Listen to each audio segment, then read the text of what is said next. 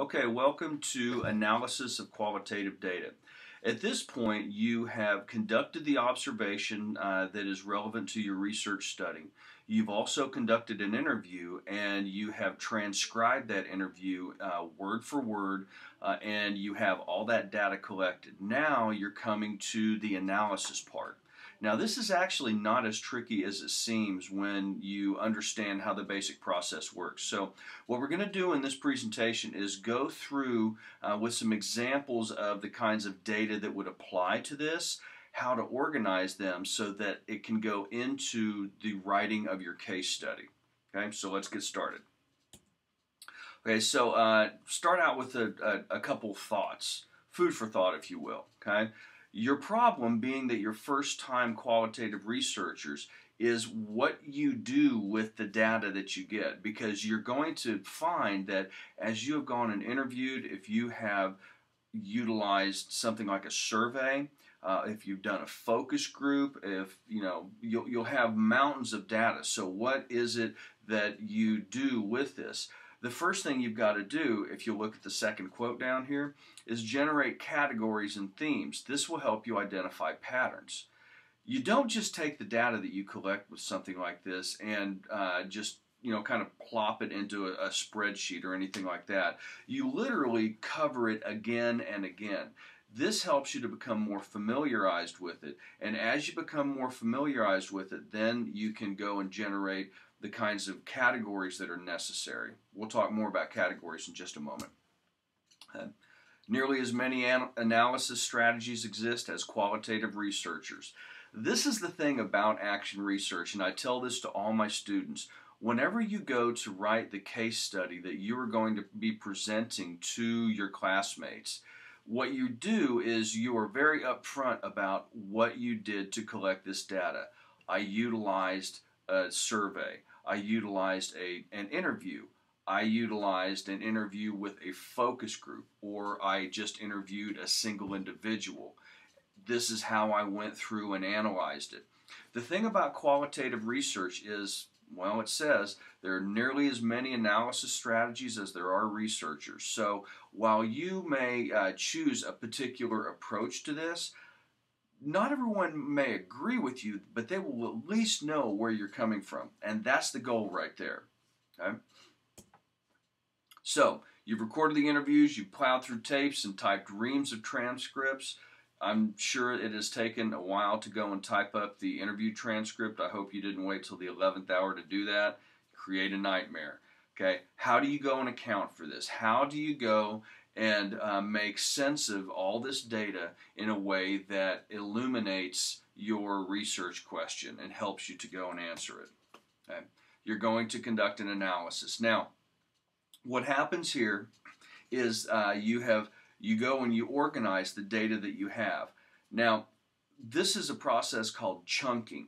Okay? This isn't a word that you've got to know for a quiz or anything like that, but chunking is a way of extracting different parts of data from observations or from interviews or from archival bits of data and using those to help you tell a story, to help you go and build a case study. An example might be quotations that come from an interview. You might go and see something that just exemplifies what your research study is about. Okay, so where do you start? You create a data transcript first. You start out with the interview transcript. You go and organize this in a way that it's electronic. That's the best way to go and have this. I would go and double space it. Look for this to be the kind of document that you write over all over the place, or you write on all over the place, excuse me. Because you're literally going to be interacting with this document. This is going to be where you're getting a lot of the data from as far as what spoken word has. Okay? Choose a unit of analysis in a written document or transcript. This might be part of an interview. It could be a statement. It could be a paragraph. In some instances, it might be a word. That would be a little unusual to see, but it's certainly possible. Okay? Across all the respondents, count the number of times a particular word or a phrase or an idea comes up. Okay? What you're doing is you're collecting this so that you can say that this isn't something that an isolated individual says, but this is going across a number of different respondents in your study. Okay? You establish categories for similar phrases or thoughts. We'll get more to that in just a second. So this is what I'm going to suggest. You're going to have a set of 5x7 index cards. You need a set of 5x7 index cards. You will need, I would suggest, a glue stick, and I would suggest several magic markers. What you're going to do is literally take phrases as they are relevant from your transcript and put them onto your data cards. This is the easiest, most visual way to organize your information. Okay? This is an example of how one is formatted. And if you look, I'll use my cursor to show you what I mean. On the top left of the data card, you're going to indicate what the source was. Okay, was it an interview? Was it an observation? Was it perhaps a different school document? Where did you get this information from? Okay, what about the site? Was it at your school? Was it at a different place? You know, it's important to go and keep track of this information for later on. In the beginning, you're wanting to put in more information than you actually need. You may not need it later on, but it'll be easier than just going back and trying to figure out what it is you were missing. The type of the respondent: a teacher, a superintendent, a student, secretary, a parent, a volunteer, whomever was involved in this, put them down here. Okay? And then an episode. If this was the first interview, the second interview, the third, the first observation, third observation, whatever's relevant. Now, the themes. The themes here are literally going to emerge as you go through this and as you become more familiarized with it. And we'll talk about that more in just a minute. But this heading you're going to want over every one of your cards, okay?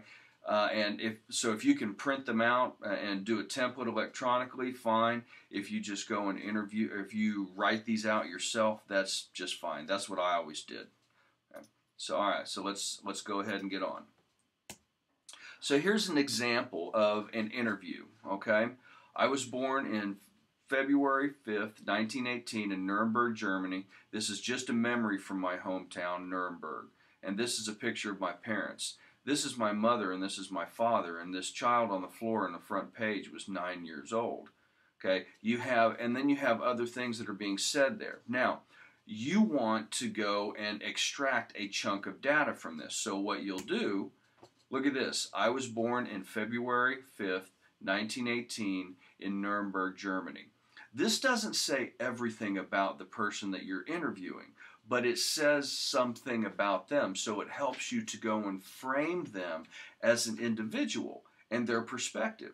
Now, this isn't the only one you're going to use. You're going to be extracting lots of this. So you take a statement like this, and what I would suggest you do is literally take scissors and cut this quote out of your transcript. That'll help you keep track of what you have already used. And then paste it onto your index card. Okay? I was born February 5th, 1918 in Nuremberg, Germany. You move on, reading further. Okay? This is the same transcript here. Okay? I remember my brother as a baby. I remember his baby carriage. But what most shocked me was when he was old enough to stand up and I was 2, almost 2, he was just as tall as I was. Now, when you go and take a look at a statement like this, it'll certainly be similar to other things that are said through the course of this quote. But this is unique in that it is, a descriptive kind of a statement. So you extract that. You put this on the next index card. Okay, and if you'll notice up here, you have gone and indicated, where the source was or what the source of this data was, the site where it was conducted, the type of respondent, when it happened. We'll get to the themes here in a minute. Okay. All right. So a third sample. Again, this is from an interview transcript. Now, you'll notice that you'll have this one actually has 3 different sentences in it. And then when brother was, smaller to look after him, when my mother was baking a cake or somebody was baking a cake, I put together, I am the mother, you are the baby, it is time for you to take a nap. Now, you could go and say, well, these are three different statements, three very different statements. If you extracted one from these three, it wouldn't make sense in its own. The three go to build a particular context. So in this instance, having three statements as a part of this makes sense. Now, I do want to say that as you are going and putting these data cards together, don't look to put a half a paragraph on here. Don't do that. You want to minimize if possible, because minimal data still says a lot. Right? If it's a sentence, sometimes it could be the latter half of a sentence and then the first part of another sentence. You don't know what people are going to say. You just want to make sure that you get the most genuinely thick description of them that you can. You place it on these cards. Now, here's another sample. Okay? Here we have a longer part of the transcript. Okay? In this, the first two sentences as a chunk of data makes sense. You extract them, go and put them on this card. Now, the next step is making comparisons across categories and among questions. So what you do, and as you go through and you put these data cards together, it will depend on what your study is as to how many you have. I would not anticipate you'll have 100 of them or anything like that. You may have 25 or 30 or 40. It just depends on what's relevant to your study, what kinds of questions you have asked, and who has responded. But you will literally go, I'm just going to scoot back here a minute, if you don't mind. You'll literally go and you'll have this stack of cards and you'll go through them one after another, okay? As you go through them, you are then going and making, whoops, I'm going to go back one. Then you're going and making a call as to what kind of theme you have. Now, the theme here becomes important because the theme is an identifier for what part of a study a particular response may apply to. So you have this stack of cards. You're going and laying them all out on the table. On one card, let's say it applies to, I'll just make up a category of family history. Okay, this is a family history quote. You just write family history in the upper right-hand corner. You do another card. That quote doesn't really apply to family history. It applies more to, dreams when a person was growing up. So you might label that category aspirations. So you just write aspirations. Do another card. And in the upper right-hand corner of all these cards, the themes will help you organize it. Now, this is what I'm going to suggest. If you remember earlier on, I said that I would suggest that you have differently colored pens. The deal with this is if you come up with an abbreviation, 2 letters or a symbol or whatever you can remember, if you color code the upper right-hand portion of your card according to the theme and the particular color that you associate with it, it will actually make it a lot easier to go and use and to access. Okay, we'll come back to that more in just a minute. Okay, so you're asking these questions. Okay, what kind of similarities are there? Is there one category in terms of interview responses that usually precedes another? Do you hear 2 different kinds of categories or topics that are talked about simultaneously? Okay. The more you go through it, the more sense this will make. So you've gone and taken all of your cards, and you have these different you have these different categories. Now, this is very important. When you start this, before you ever come up with categories or themes, what you're going to do is group similar kinds of responses. Okay? You're going to go through these data cards. You've gone and put all the data cards together. After you have all of this finished for your data, you're going to group them according to what just kind of goes together. Okay? And as you do this, You'll go through the whole stack and you'll come up with however many different stacks are required. At the end of that, take a look at the kinds of cards that you have in that stack, and you'll decide what theme they apply to. And you will label the upper right-hand corner of each card according to that theme. You're finished with this stack. Now you go on to the second stack. You go through every one. Well, what kind of theme is appropriate to what all this data is applied to? You decide what it is. You write it in the upper right-hand corner, and so forth. You go through as many stacks as you need. Now, here's another part. When you are finished, take all of the cards, and it's like a deck of playing cards. Take all the cards, put them all together, and do it again, and do it again.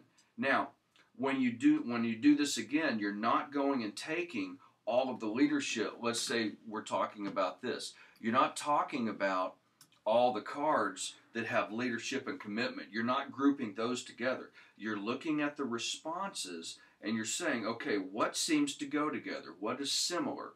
And what you will find is that you're going to group these differently the more times you go through this. You will see that some categories will go away.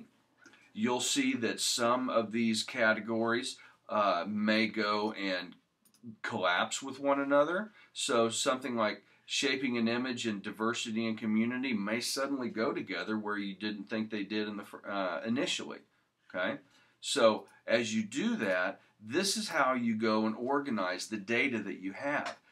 After you have analyzed it, this is literally the stuff that you go back to extract the information from that you'll be writing your case study from.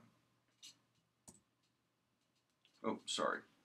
Activate the document here. Okay, so, that's basically it for analysis. Now, this will seem, as you go through this, it will seem kind of repetitive from a certain perspective because you're just doing the same thing over and over again.